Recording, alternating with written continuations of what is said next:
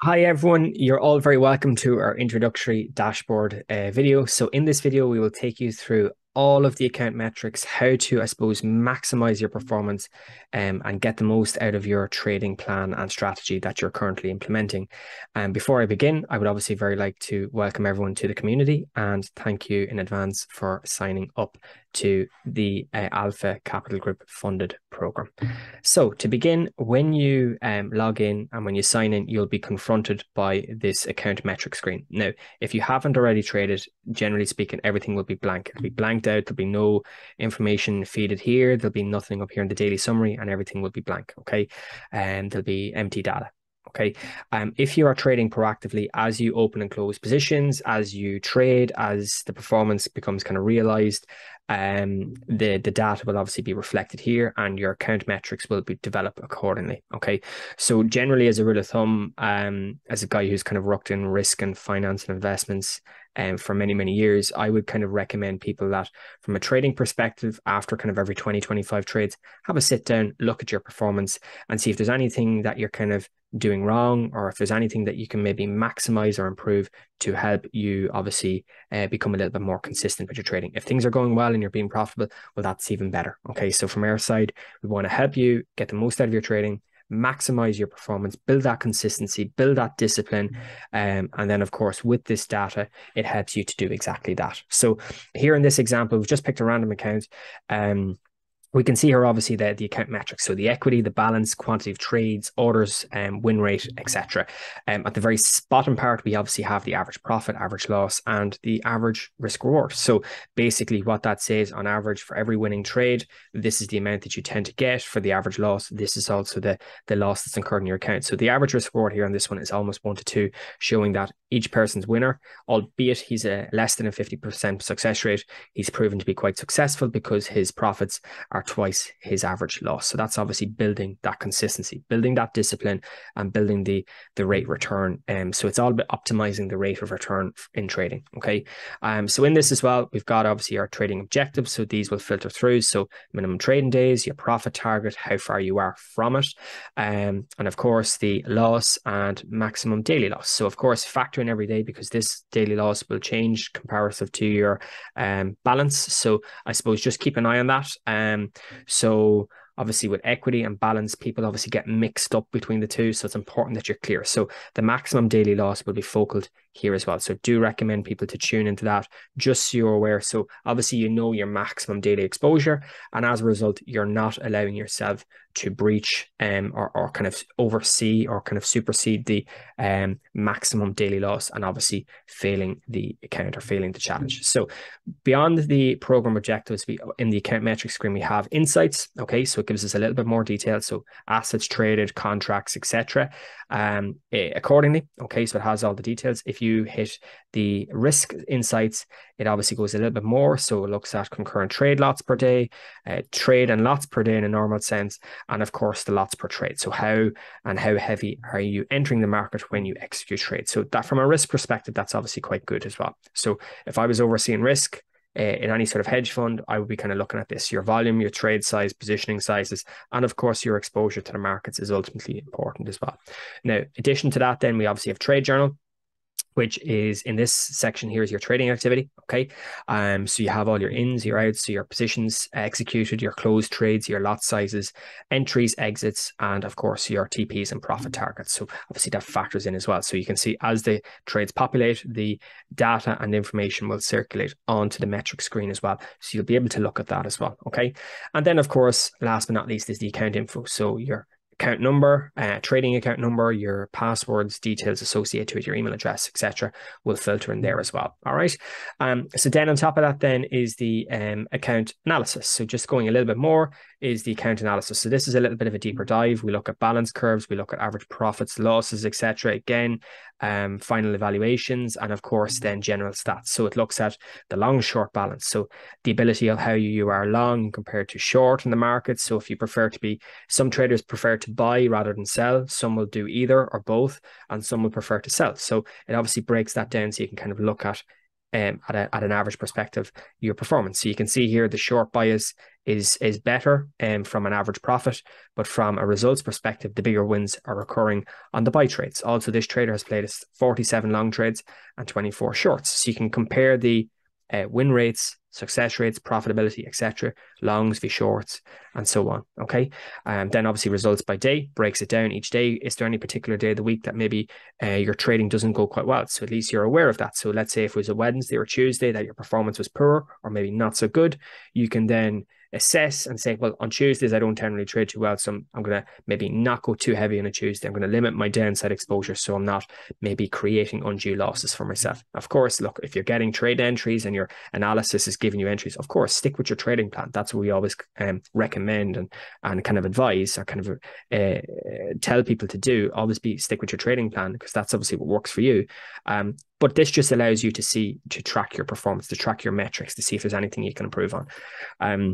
Along with that, we have the long short bias. So if there's any particular trades you're long, if you're short, it also determines that, like, for example, here, the S&P 500, 22 trades, results is negative 2279. So quite mixed performance here in the S&P 500, and also very mixed performance in the USD CAD. So there's two contracts there that I can see that the performance hasn't been that great on comparison to the likes of some of the other ones. So for example, the Nasdaq has done quite well. Okay, the other SPX 500 contract, so this was obviously the rollover between liquidity as well, so obviously just being aware of that, because obviously the pro accounts as well, and then of course then the trading days analysis. So we've obviously got positive, negatives, been able to assess that, results by position size, so you can break that down as well. Okay, that's obviously quite important.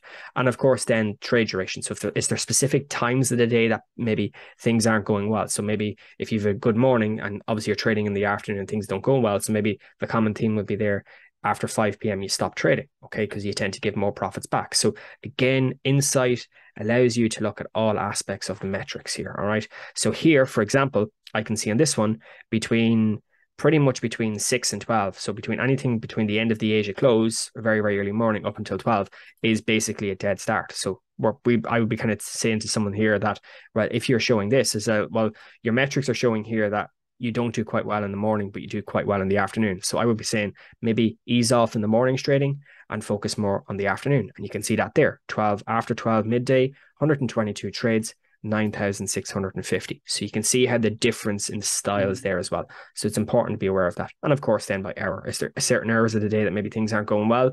For example, if we look at 6 a.m., 2 trades, average loss 2 a.m. or 2,000, 1 o'clock. So the lead up into the session open, not so good. So 1 into 2, negative loss of 3.8. But then you can see here in the evening time, 5, 6, 7 o'clock has been fairly good. Now, obviously 6 wasn't great on average, but 7 was very, very good. So you can kind of break that down to relevance to you. So that is the account analysis. So the analysis and metrics allows you to maximize performance, maximize the efficiency, and as we say, get the most out of it, because we want people to be passing, we want people to be getting funded, because obviously when you make money, it helps the business because it helps the profitability of the business, and we're looking for longer term relationships, longer term partnerships with traders, building that consistency, not just for 3 weeks or 1 month or whatever, building it through the life funded program till you get funded, through the evaluations, through the verification, and then of course over 6, 12, 18 months, 24 months. And that's what we're looking for,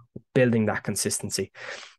And then again, with that as well, we've got obviously the payment screen. So if you're looking to buy a challenge or get a free trial, you can do so in this screen as well. So of course, we have all the different rules and stuff there as well.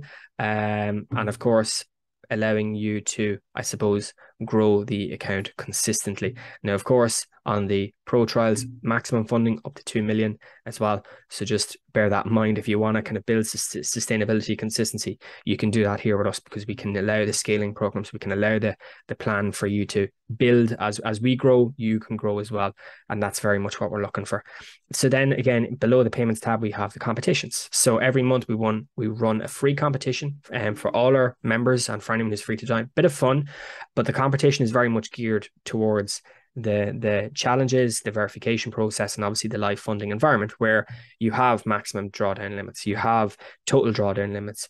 If you exceed those, you're out of the game, you're out of the competition. We also want to make it fun, but we need to make sure it's as relevant as possible to the live environment. So obviously it's not a case of, it's not a case of who can maximize it and going absolutely mental with the position sizing, but at the same time, keep your discipline, keep your position size accordingly, grow your accounts gradually. If you win, you win. That's great. If you don't, that's fine. We're running monthly competitions. We have spot prizes every month as well, for kind of below kind of the top three as well.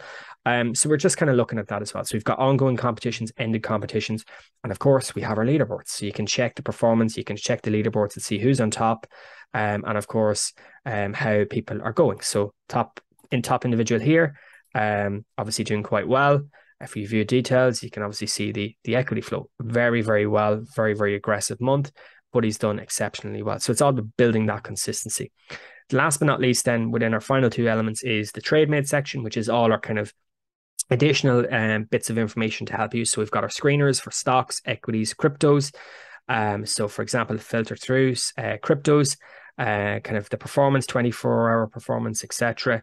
Kind of assessing that. It obviously has the stocks, it has the cryptos as well, it has the FX markets as well. So if we go Forex, you can see that there as well, factors through. The second then is the market overview. So that's just a quick kind of overview, kind of popular gains, losses. So reserve rights is actually doing quite well this morning, 13.25%. If you were to go to the stocks, you would say Tesla. Obviously, a popular one is not doing too well, but if you look at the biggest gainers is Avenue Therapeutics, which is up a massive 3,339%. I'm really not sure what's happening there on that one. But again, interesting one. And another one, Spero Therapeutics, also up very, very modest, probably in relevance because they're probably similar sector.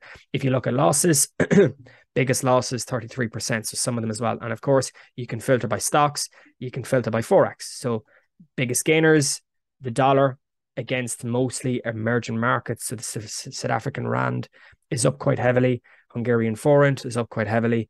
And against losers, then your pound, your cable is the heavily sold off today. And of course, pound dollar, pound Hong Kong dollar, and pound CAD all heavily sold off as well. Last one then I would say is the Forex matrix. Okay, so it looks at the prices, but we also have a heat map. Okay, so you can do it via heat map to assess the overall performance. So we can say today that the yen is broadly weaker after yesterday's impulse, but the dollar is the strongest one by miles. Okay, it's up against the euro, it's up against the yen, it's up against the Aussie, it's up against the rest of them, okay, broadly speaking. And then, of course, the last one then is the ticker tape. So the ticker tape then is just a quick preview. So if you're looking for certain asset classes or whatever, and then, of course, it breaks it down by indices, Forex, commodities as well. Again, as much information as possible. So commodities, we've got energy, we've got agriculture, and we've got our metals. Okay, so all the different array of commodities. And then, of course, the indices, you can see broadly speaking, indices are all down, right? US is trading lower. Of course, we've got our Europe and emerging Middle East, should I say, is also lower, quite heavily, in fact. Some of them are nearly down 2%. Europe as well, broadly. They're all doing. Russia's the only one that's actually up at the moment. And of course, then we have the Asian markets. So we've got Australia's tied in with that, Malaysia, Thailand, Hang Seng, and Hong Kong. And of course, then we've got other ones like the Nikkei, we've got the Nifty in India, New Zealand, and of course, then the last ones then is the Chinese ones. So the Chinese ones are marginally lower as well. And then obviously not to exclude the Latin American exchanges as well, or indices. So then on top of that, then we've got the trade journal. So if you add in anything specific to yourself, trade journal wise, you can do so here. Any notes, comments on particular trades, brilliant.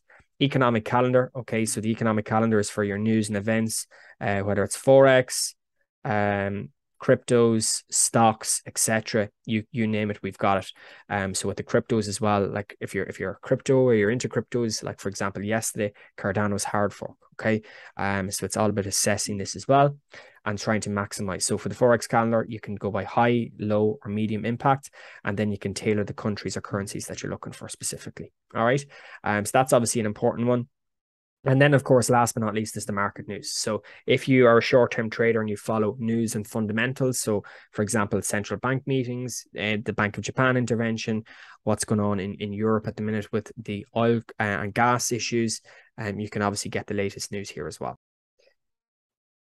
So the final element then is the affiliate marketing section. So if we go to affiliate marketing, you can see there very, very quickly, this is if you have a sub community and you are looking to maybe promote us with your community, we do allow for partnerships as well. So obviously this example here, we can see it just as an example that we do offer commissions for anyone who's maybe introduced us to their community to obviously grow our community of profitable and sustainable traders as well. So within that, we obviously have the affiliate marketing section. The last element then is obviously your support. So the support then is very, very important, because if you need to raise a query or there's something that's maybe wrong, or maybe there's an issue you're having, we want to obviously know about it. We want to be able to solve the problem and get you back to kind of where you are. So from our perspective, that's ultimately kind of what's important here. We do also have our Discord community as well. So if there's anything really, really urgent, you can also find us there as well if you need to raise a ticket or raise a question or anything like that, because we are on hand in our public Discord community as well. That's pretty much our dashboard overview and kind of breaking everything down for you. Of course, very best of luck with your trading career with us, trading program with us. And of course, if there's ever anything you need, please do feel free to reach out to us. Thank you.